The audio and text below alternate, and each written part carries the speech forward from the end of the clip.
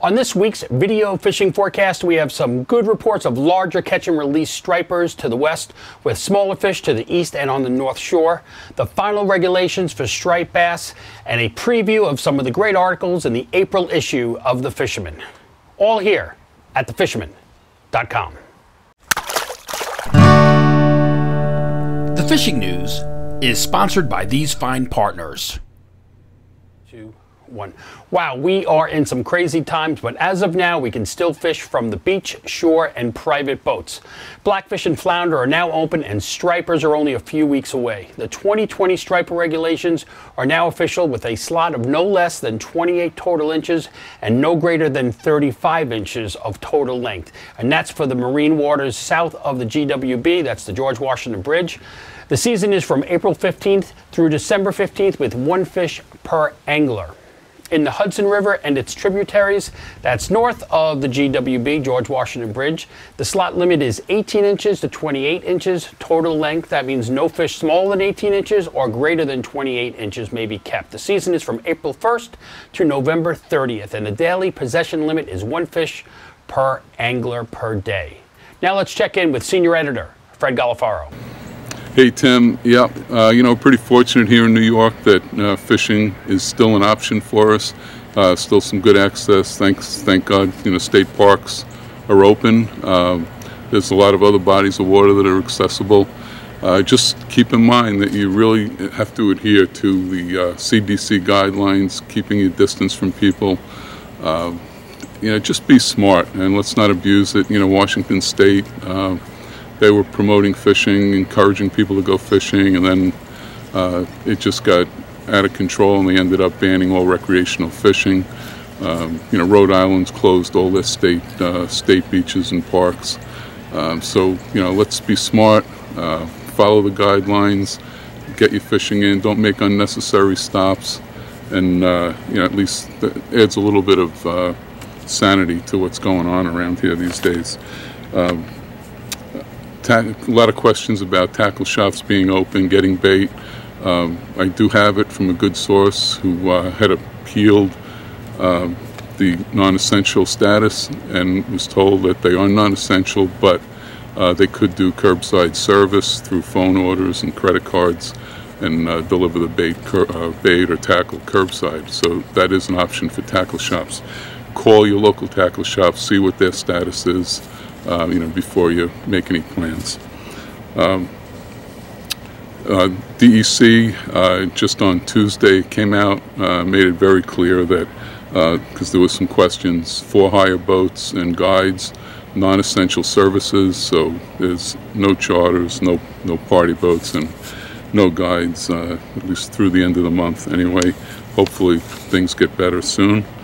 On the fishing front, a lot of people are fishing. There's a lot of small bass around the island, and I'll just go through some of the brief reports I got, but you can see how widespread the action is.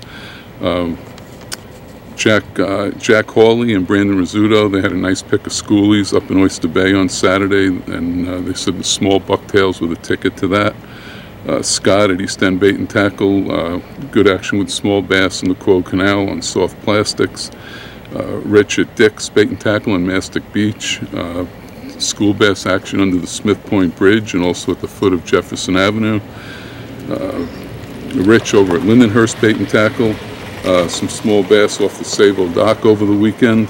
And Bill Witchy at Coombs over in Amityville. He knew of bass to 22 inches, taken on the Jones Beach Pier on white sluggos. And we had Kathy from Freeport Bait and Tackle, who knew of herring at Magnolia Pier, but also bass at Jones Beach and Green Island. So as you can see, pretty widespread. Over at Bernie's, the shop is closed, but there's still good herring over on the Coney Island and Canarsie Piers. Mike at East Coast Bait and Tackle up on the North Shore. Said Little Neck Bay he's getting good reports from, good catch and release action, and also in Manhasset Bay. And from Duffy's, bass to 30 inches in the back of Hempstead Harbor.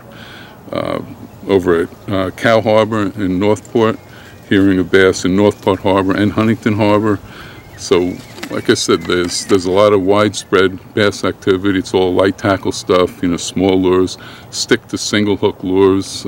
Yes, you can catch them on the swimming plugs and stuff, but unless you switch the trebles to singles, I would stay with things like soft plastics on jig heads and bucktails. Single hook makes it real easy to release these fish. Flounder and tog season opened yesterday on the 1st. There should be some opportunities there for flounder, maybe the Quogue Canal, maybe the Shinnecock Canal if you can outwit the seals.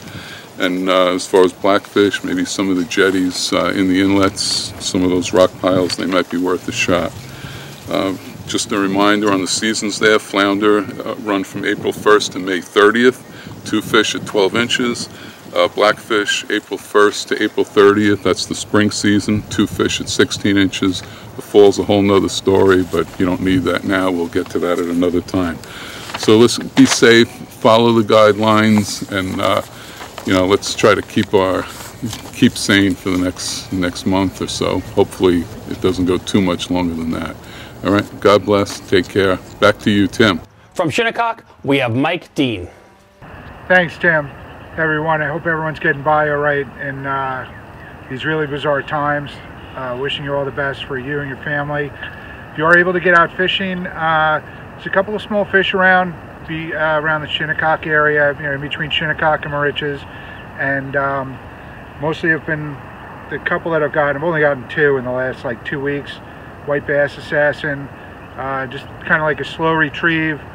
Couple of jerks. There's definitely a lot of bunker around, so usually some small bass underneath them, and something to take our minds off of all this. Like I said, hope everyone's well. We'll be through this soon enough. It's glad to be back doing the reports, and if you can get some fresh air and get out there, get out there. All right, let me know how you did. Any questions on fishing or anything, my website should be below here, and most importantly, stay safe. Best to you and your families. If this social distancing persists, you're going to need a boat if you don't already have one. When we get the all clear, take a ride on a Sea Pro powered by Suzuki. What better way to stay away from the crowds than being out on the water? Interest rates are low, so this is the right time to buy. Call Cale's Family Boating Center for a private test ride when it's safe to venture out. Let's check in with Captain Al Lorenzetti from the Great South Bay. Hey Tim, Captain Al here, Great South Bay Report, and not too much going on, but there's still a lot of small striped bass. Now I heard some caught in the State Boat Channel, and a lot of adult bunker around in the bay. They were right here off of Babylon a couple of days ago, so I look forward to those big bluefish moving in pretty soon, probably towards the end of the month. So we'll see what's happening. Again, striped bass in the surf on the north side of the bay to the east, and in the State Boat Channel, and that's about it, Tim. From Staten Island, we have Mike Sentry with reports of some larger fish. Coming out of Staten Island, the report on the Raritan Bay has been nothing but a miracle. Early season striped bass, tons of bunker out there, and these are nice sized bass. In the last few days, starting from Friday to now, probably around 115 to 120 bass have felt our hands, usually a boat of 3, and all catching release. Most of these bass been caught on stretch plugs, jigging them the majority of the time, and a few on troll. There's been times where they don't want anything but the troll, or the stretch 15s or 25s. So you just can't go wrong. This is the best time of the year. Get out there, guys. As you can see, some of these pictures that Tim are posting right now, it's just been a phenomenal year. You cannot go wrong. And like I always say, let them big girls go so they could grow. There are our breeders. They're filled with the eggs this time of season. So do your part. Let them go. Let them grow. And it will continue to get better.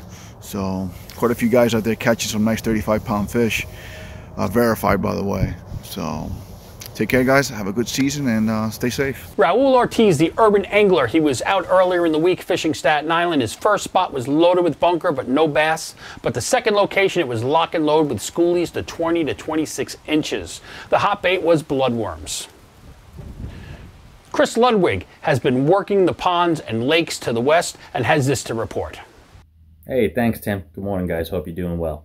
So this last week, we did a combination of freshwater and saltwater, so let's get right into it. On the freshwater side of things, My girl and I were chasing these carp about 5 or 6 miles east of here in these very tight, shallow streams. So, since these carp are breeding, they're very into each other and not so keen on eating at all, from what I've observed. So we had to switch out our tackle from 10-pound test to 8 to 6, and at times lose the Gamakatsus and drop down to panfish hooks. You get the idea. But we caught them on bread, and we caught them on trout magnets too. Green and yellow trout magnets. It was very difficult to bait them with that, but it ended up working out. Also, largemouth bass. We're getting them on those gambler paddle tails again, and spinner baits. You know, like blue and white, and gray and blue, and just plain white. Basically, lighter colors seem to be doing it, in my experience, and from what I've seen guys throwing around me. What else? Saltwater. So, I haven't caught any striped bass yet. I've certainly been trying, but I know there's a charter captain out here that's been smoking them, which is really good to see because it's very close to my area. The striped bass and was definitely around. Another buddy of mine, Joey, went a little farther to the west and they hammered them. Pre-season, or released, mind you. So things are looking good. There's a lot of bunker. There's a lot of smaller bait. I'm seeing spearing in the back bays, what I believe to be spearing. So everything is coming together, guys. I will see you out there. Take care. Blackfish season is open, so that means wreck fishing and the dreaded task of retrieving the anchor. No more. Check out easyanchorpuller.com.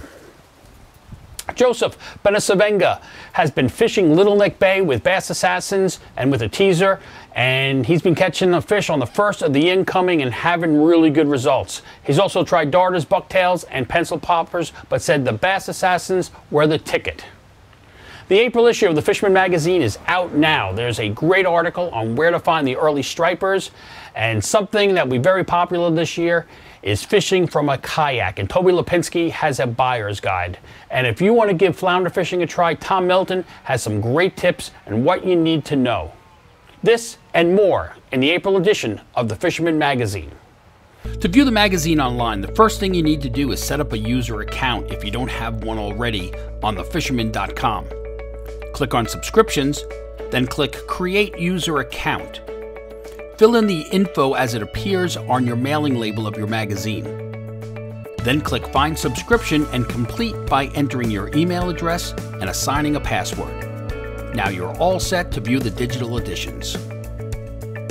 You can find the digital version of the magazine by clicking on Magazine, then Current Digital Editions, select your edition you would like to view, then click on the red box Already a Subscriber, then enter your email and password. Next, click on View Edition, and the magazine will load in your browser.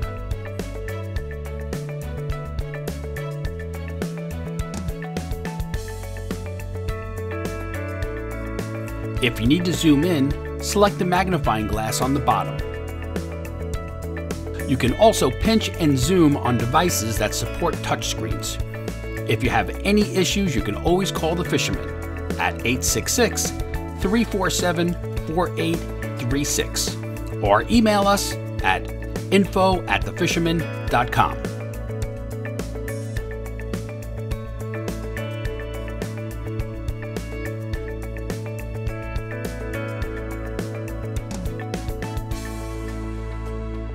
Remember, like our video, subscribe to our YouTube channel, and tap on the bell to be notified instantly when we post a new video on YouTube. And of course, be a subscriber to the Fisherman magazine to be part of the Dreamboat and Kayak Clash contest.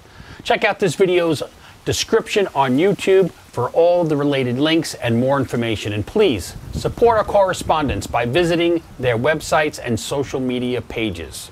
Get outside if you can and start fishing, and keep a safe distance. Let's keep our fishing open while we put a stop to this coronavirus. See you next week right here at thefisherman.com.